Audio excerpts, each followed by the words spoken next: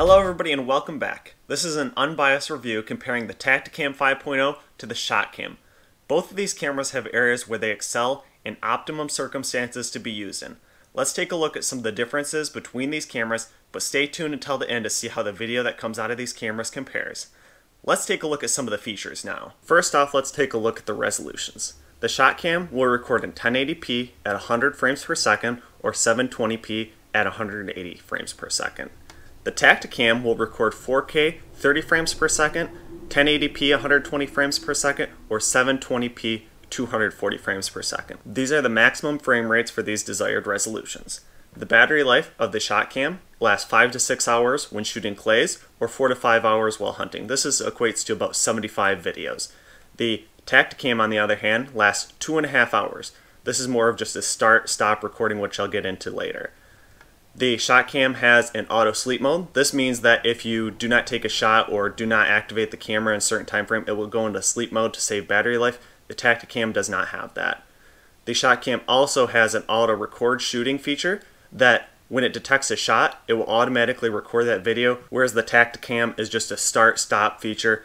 You automatically start recording a video when you want to start recording, and you stop the video when you want to stop. There's no auto recording. The ShotKam will take 2 hours to fully charge. In my experience, it's actually been a little bit less than 2 hours. On the other hand, the Tactacam takes, the manual says 3 hours, but I've actually saw this take a little bit longer than 3 hours to actually fully charge the Tactacam. The Tactacam does have a battery indicator on it. Let me just power this on real quick and you can actually see this in action. These 4 green dots up here at the top of the Tactacam represent that the camera is fully charged. The ShotKam does not have an area that you can actually see the charge rate, but if you charge it up before you head out into the field, you're usually pretty good to last a whole entire day shooting on the ShotKam. The ShotKam does have an area where you can actually align the reticle, your point of aim, in the app to where you're actually shooting. The Tactacam just has a red dot that when you turn the red dot on, that's just where it's set. There's no option to actually move it and align it to the beat of your gun. The feel of these are quite different. The Tactacam actually has kind of like a rubberized plastic coating.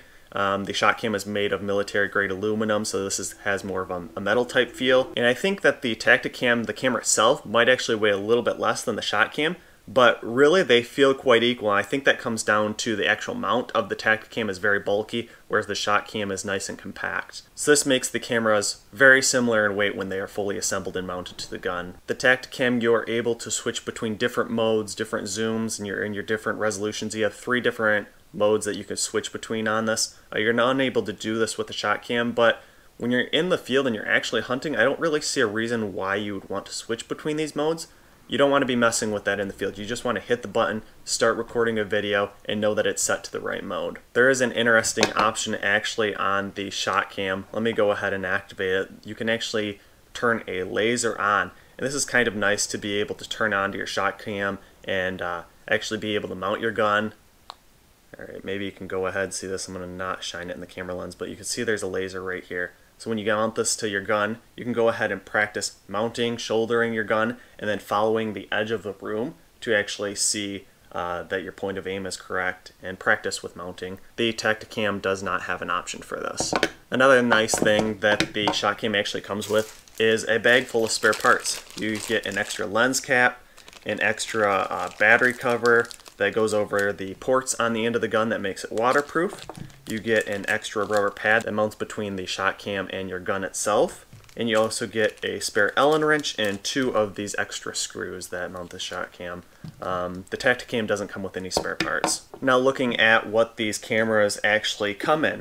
The ShotKam comes with a very nice case. You have your manual up here on top, and the ShotKam will fit right in here. You have your Allen wrench, your charging cables, your power adapter, and a microfiber cloth.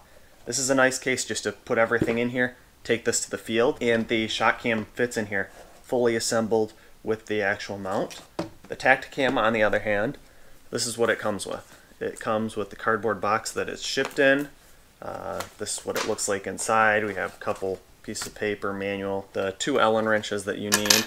And you can't actually put the Tactacam in here fully assembled with this mount. So it's not really a case to be able to store the Tactacam in when you're actually out in the field. It's made of cardboard, so it will fall apart pretty readily. You have your power adapter and charging cable in here. but that is all that comes with the Tactacam. Now let's go ahead and look at the ease of use. I went ahead and mounted the ShotKam to the barrel of my Franchi Affinity Elite, and you can see there's one button down here. You simply push that button and it's ready to record. As soon as I take a shot right now, the ShotKam will be ready to record. All the actions are actually made from this button on the bottom of the camera. It's very easy to push, get a hold of. Also, the modes are very intuitive. There's really only two modes that I use, either turning the camera on and it's in record mode, or turning it in Wi-Fi mode to review my shots. And all you have to do is hold the button down for 10 seconds and it switches into Wi-Fi mode. You can go and connect to your phone. But that is all there is to getting up and using the ShotKam. Very easy to access all the buttons and remember the different modes to get into. Now let's go ahead and look at the Tactacam. Okay, the Tactacam has been mounted to my Franchi Affinity Elite, and actually going through the process was a little bit different. They actually give you two Allen wrenches, like I said before. One is to actually mount the Tactacam into the mount itself, and the other, the bigger one, is to actually tighten the screw so it mounts to your barrel.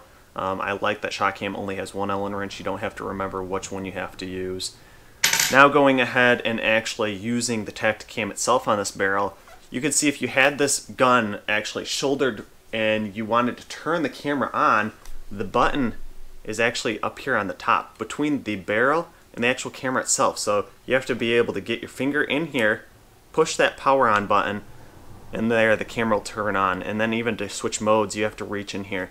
A little bit more finicky than just pushing the end of the ShotKam. So for just rating these out of ease of use, I would give the ShotKam 5 out of 5 stars. Seems very easy to use, very intuitive. The Tactacam, I'd give probably about a 3 out of 5 stars. Of course, these are my opinions. Some people might have different ratings for these, but these are just my own personal opinions. Now let's go ahead and talk about the apps, and I'll actually switch over to a screen recording on my phone so you can see how these apps work as well. Alright, so when you first open up the Tactacam app, you can see the Tactacam 5.0 camera up top. Select that and it will automatically switch over to connecting to the Tactacam. First off, we have a button down here in the bottom right that just shows you your videos on here. You can go ahead, select them, delete them, and also watch them on here. This middle record button will start a manual recording, and then you can go ahead and stop it right from the app. And then over here on the left hand side, you can switch between video, photo, or time-lapse mode. Up here in the top right, you can switch between your various modes, and you can change these modes right here by clicking the FHD 120 button. And here are the various frame rates that you can switch between. You can see this is the one that I was using to film the skeet throwing videos coming up next. Full HD 1920 by 1080, 120 frames per second. And I also did some 4K 30 on the next mode button as well. So now to switch the settings on this, it wasn't very intuitive. It's actually this pencil icon up here in the top right. Usually you use that to like compose a message. This actually is where you go in and you can change the various settings in this app. So there you can change your red dot to on or off, but there's no option to actually change the position of that red dot. So that is the various settings. Now let's go ahead and switch over to the ShotKam app, and I'll show you the differences there. Alright, so now we've switched over to the ShotKam app. You can see everything is laid out pretty nicely. You have 4 icons down at the bottom. The first one on the right hand side actually allows you to go in and actually see your video files here. You can go and delete these, download these to your phone, or view them in playback mode. Now going back to the normal camera mode, you can see the second button from the right will just start a manual recording, and you can go ahead and stop the recording and it will be saved. And the third one over is how you align the reticle. So it kind of gives you the directions there, but you just use the arrow keys to adjust it left, right, up, or down, and you can go ahead and save that. And last but not least, settings are very easy to get to. Last button all the way over on the left, you can go into what type of target you're shooting, what kind of video format you want, what kind of reticle you actually want, your sensitivities in here, playback speeds, naming. Everything is just right there, very easy to get to. And when you go back to the home screen, you can see in the top right corner what kind of mode you're in. So we're in shotgun, semi-auto, and clay pigeon mode. And you can also see the date stamp on here. Also note like how much more vivid the colors are, as well as the picture quality, the resolution is, just viewing in the app. So I think it's pretty easy to see which one of these apps is the easiest to use. I give the ShotKam app a 5 out of 5 stars, and the Tactacam maybe like 3 out of 5, 4 out of 5 stars. It's not super bad, but it definitely is not as intuitive as the ShotKam app and definitely not as easy to use. Now that we've went over all these features and how they break down on paper, let's take these cameras to the range and see how they perform. First, let's start with the Tactacam and shoot a 30 to 40 yard target. There are different modes for frame rate and video quality, but I'm going to choose 1080p at 120 frames per second, as this is the recommended frame rate and quality for clays. You can see the Tactacam uses a red dot to indicate where the shot is placed. This red dot is unable to be moved and aligned with the sights.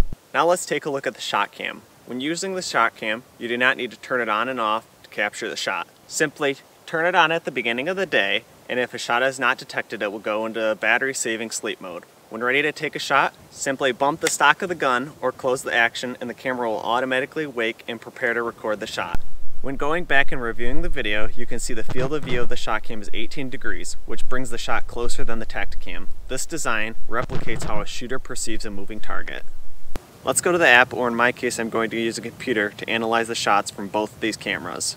First, let's take a look at a hit with the Tactacam. The field of view on the Tactacam makes the target seem far away. Now let's watch the playback frame by frame.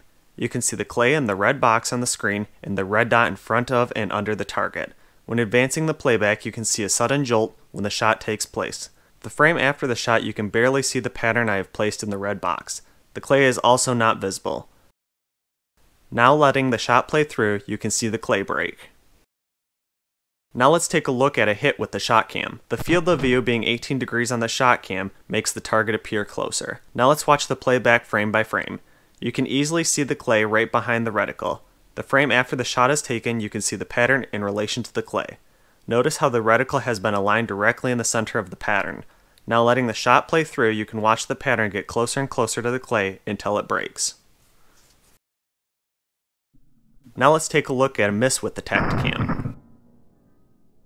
You can see the red dot is in front of and under the clay before the shot is taken. However, the red dot cannot be adjusted to the shot of the gun, so you cannot use it to know where you missed the target. You also cannot see the pattern and target after the shot is taken to know where you missed. Now let's take a look at a miss with the ShotKam.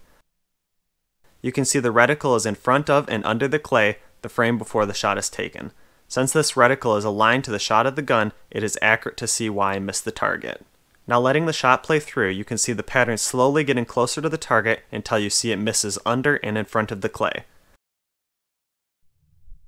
Last, let's take a quick look at the Tactacam in 4K resolution compared to the ShotKam in 1080p. Comparing the cameras at these resolutions, you can still see the ShotKam has a clearer image. Let's watch that again. It is important to note all of these shots were taken at the same 30 to 40 yard range.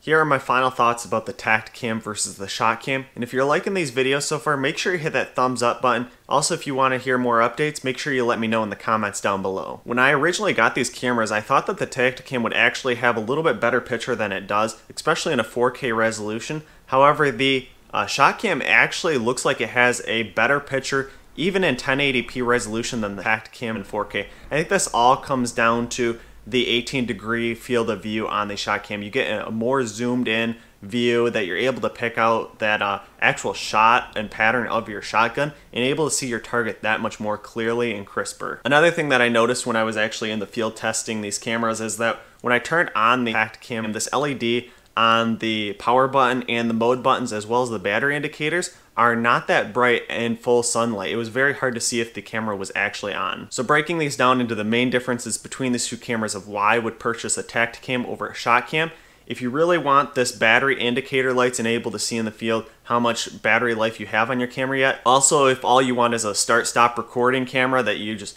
hit the record button and it records for however long you want it till until you hit the stop recording button, the Tactacam will do that, as well as the price. The Tactacam comes in at $350 for the mount and everything to get it mounted to your gun. The ShotKam is $650. However, they run $50 off all the time. So really it's usually around $600, and I think the ShotKam is worth every penny of that. So why buy the ShotKam over the Tactacam? There are many reasons here, but I think the biggest one is the picture that comes out of the ShotKam. You get that clear, crisper picture, the target is closer to the camera, and you're able to actually see your pattern out of a shotgun. Even if you're using this on a rifle, your target is going to be that much closer to the camera and easier to see on the ShotKam. Also tied for the most important feature is the auto recording. This allows you to capture a shot without manually having to turn on and power on a camera. All you need to do is, when you have this mounted to your gun, hit the stock of the gun or close the action on your gun, and this camera is already woken up and ready to capture your shot.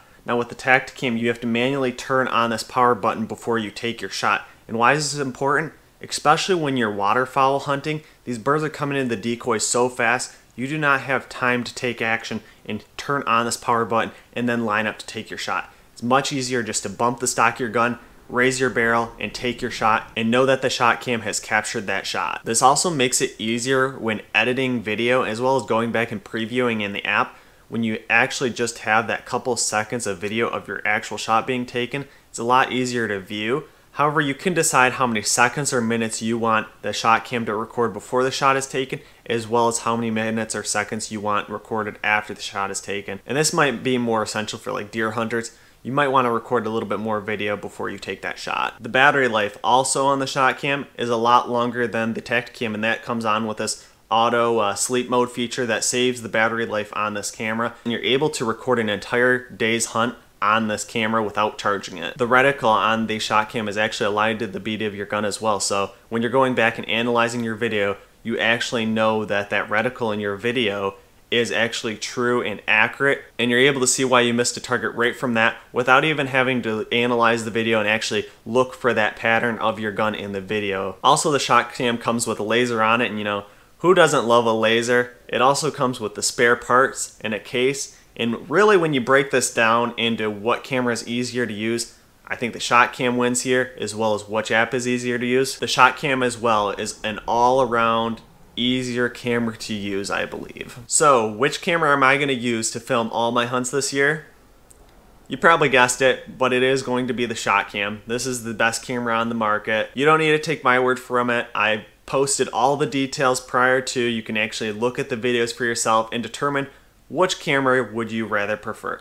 This Tactacam or the ShotKam, and analyze which camera is best for you in the hunt that you're trying to capture. Make sure you stay tuned for the next video I'm going to be posting. It was kind of a blackbird hunt that I went out and tried getting some starlings and blackbirds that were eating up farmers' crops, and I got some really great video on the ShotKam while I was recording with the GoPro as well, and actually look at some of these shots and analyze them of where I missed birds and where I actually hit birds. Some really great shots on this hunt. Again, let me know if you have any comments or suggestions down below in the comments section. Make sure you subscribe and hit that thumbs up button, and I'll see you next time. Thanks for watching, and make sure you hit the thumbs up button if you enjoyed this video. Also, make sure you subscribe so you don't miss the next videos I will be posting, and leave your questions, comments, and suggestions below.